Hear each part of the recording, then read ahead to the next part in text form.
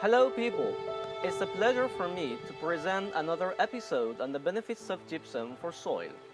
As an agronomist, I work for Everbright General Trading. Let me begin with a question. Can agricultural gypsum improve water penetration?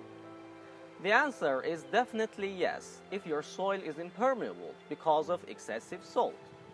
The answer is probably yes, if you are irrigating with low salt water on loam or sandy loam soils. Now let's see how agricultural gypsum can increase water infiltration rate. Many soils from semi-arid to humid regions have an unstable structure which makes them susceptible to erosion and difficult to manage. These soils usually disperse and form a stable suspension of particles in water. As a result, they make a compacted structure, especially at or near soil surface. Clay dispersion is caused by the mutual repulsion between the clay particles, which results from the presence of negative fields around them.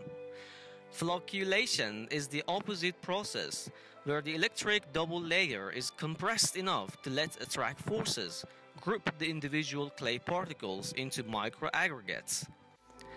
Application of gypsum can reduce dispersion and promote flocculation of soils. This increases water infiltration. Finally, it is worth mentioning that from 25 to 100% more water is available in soils treated with agricultural gypsum. This is very important, especially in times of drought. That's all. You can follow our upcoming videos on YouTube as well as our website at www.everbrighttr.com. Thank you for watching us.